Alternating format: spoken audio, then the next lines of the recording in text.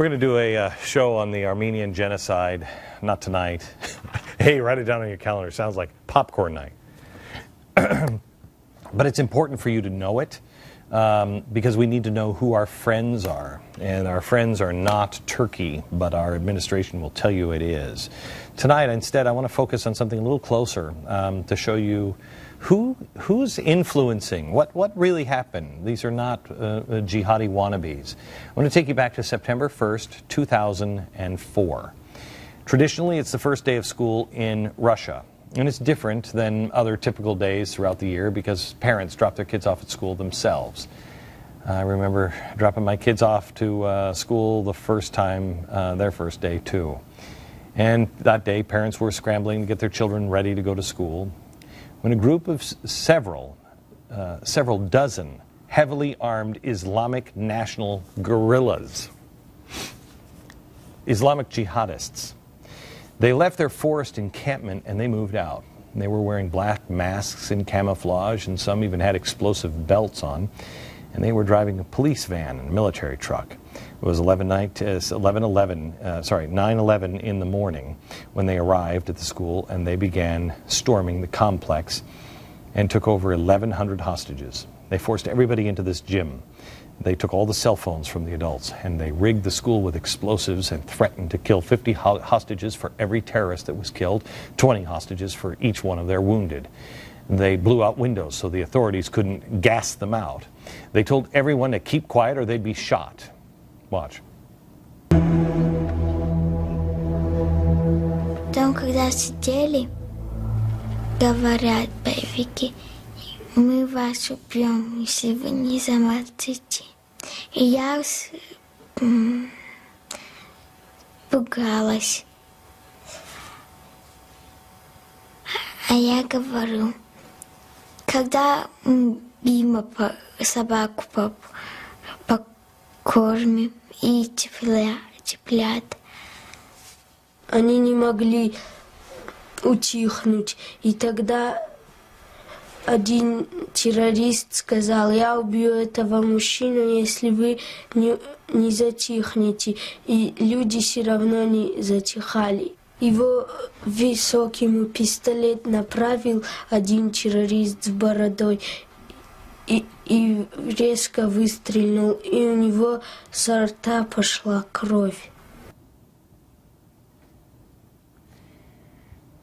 Imagine your kids seeing this.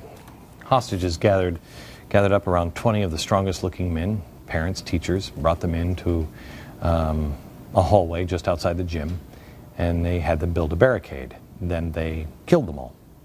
The bodies of the dead men were tossed out of a second-story window. Terrorists didn't allow anyone to come and remove the bodies, so they just laid there for the remainder of the siege, which lasted 3 days. The hostages went without food or water for 3 days, desperate for food and water, not allowed bathroom trips. After the first day, people just started going all over each other in the floor, and then they started drinking their own urine. Bottles, clothes, even a stuffed bunny soaked in urine was shared by the hostages just for moisture. At one point, the terrorists allowed nursing babies and their mothers to leave. Each mother who left had to leave behind an older child. One mother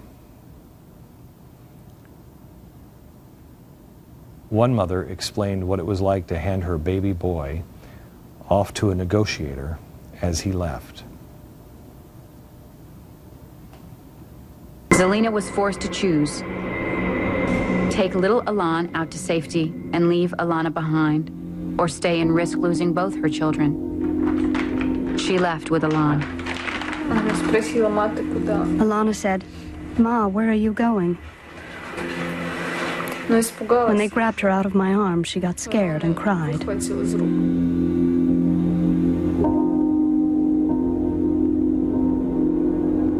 One by one, this procession of distraught mothers left the building. This is Zelina with Alan.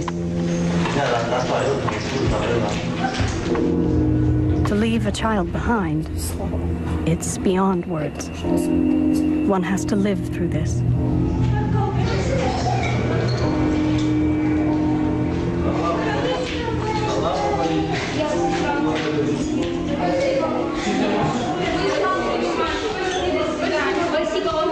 Most of these mothers were leaving an older child behind. One of those children can be heard down the hall.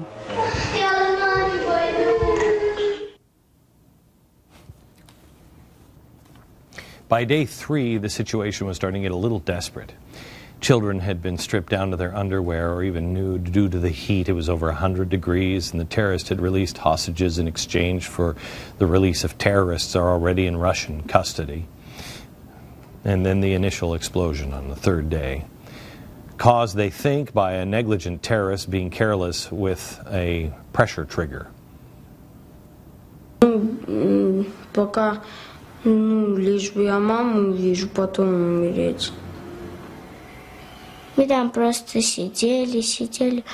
И вдруг у меня остались глаза открытыми. И взрыв.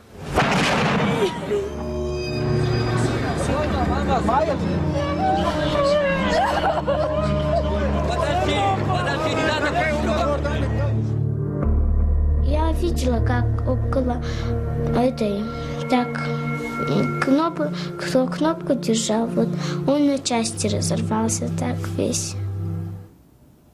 After that, a second deliberate explosion occurred, designed to kill as many as possible. Once that happened, armed civilians began storming the school. There was a fire in the main gym, and many hostages just burned to death.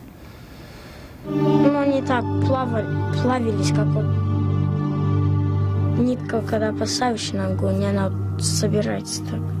Вот они тоже так вниз уходили, ну, так горели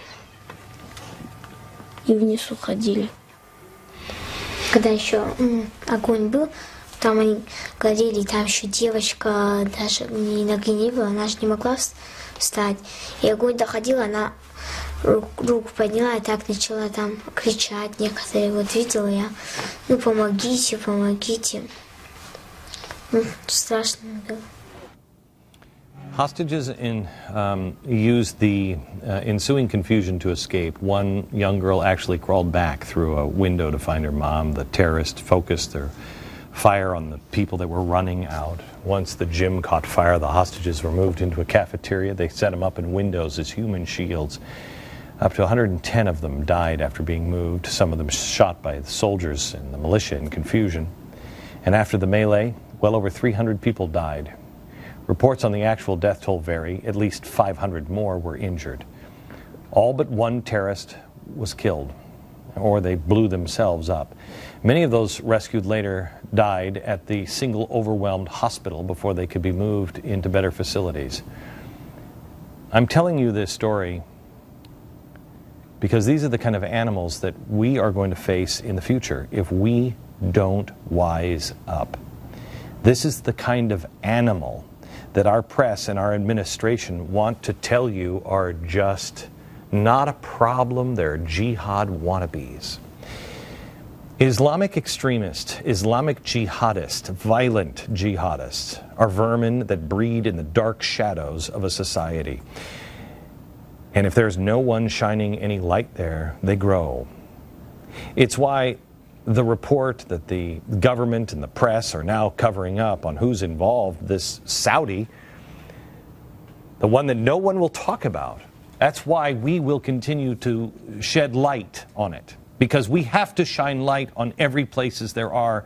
Every place that anyone else is afraid to look, we must look. And we must do it without becoming hateful or closing our hearts. It's going to be tough. But in the darkness is where they hide and where they breed. When we come back, I will show you the connections to Al-Qaeda and Saudi Arabia, because there will be those who say, what are you talking about Beslan for? Because Al-Qaeda and Saudi Arabia were involved. And why we need to make sure we put a giant fence all around those that excuse mass murder. Because if you wanted to be technical, Al-Qaeda looks like a bunch of knockoff jihadists compared to those who have introduced themselves for the first time in our society.